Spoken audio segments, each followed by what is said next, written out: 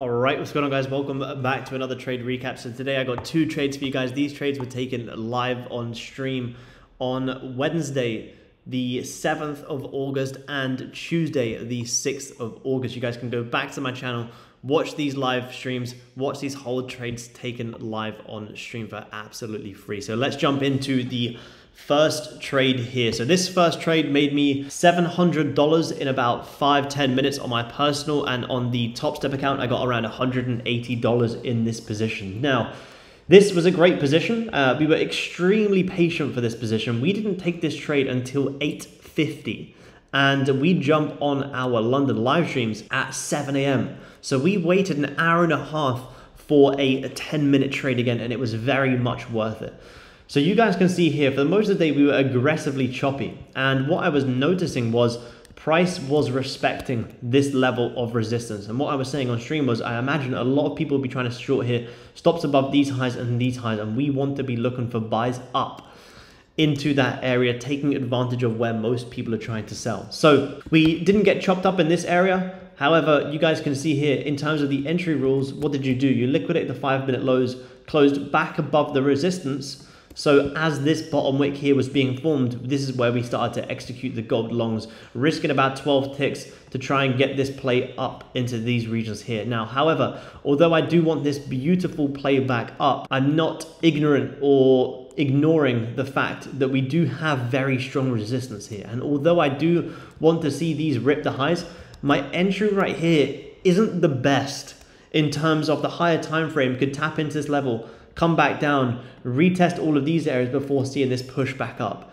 But for me here, and for everyone on stream, this was a scalp. This is a very quick in and out scalp. We're not trying to day trade. We're not trying to get these bigger plays. We're trying to get in and out. You know, if we can get the buys up here and then get more re-entries down here to get another trade, amazing. We're going to do so. You then came up. You failed to close above that level, and this is where I exited my position around 2410.5, and I'll upload the screenshot so you guys can see it as well. So we got out of this position at 2410.5. As soon as you started to reject this area, 17 ticks, I was happy to lock it in. So locked in 17 ticks on that position, $700 on the personal trading, a 2.5 lot.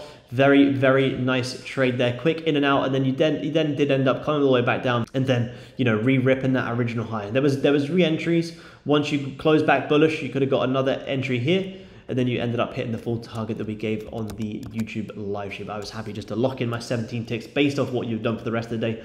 I was happy for that to be my profit and just lock it in. Now, fast forwarding to the next day here on gold.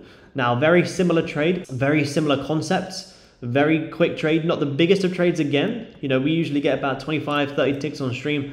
However, this was another trade where the volume was just unfortunately dying out. But we took sells here on the Wednesday, looking for price to come down and liquidate these lows here. Now, I only managed to get short once price had finally broken out of this level here, because you can kind of see here, you know, you did have this really nice breakout here, you retested this area, but for me, shorting here, here, once this 5-minute actually closed bearish, taking sells here when I have support right here just doesn't really make much sense. However, once this 5-minute actually closed below, which was also the close of the 30, that to me was the confirmation that, cool, finally, we've now finally broken out of this range, and I have a downside target here, where I imagine a lot of people who will be trying to buy here on the higher time frame, putting their stop loss just below that low. I want to be shorting and taking advantage of them people as well. So we got short on the top wick of this 5-minute candle here, looking for this to re-push back into these lows. However, our trailing stop did get hit on this position. Again,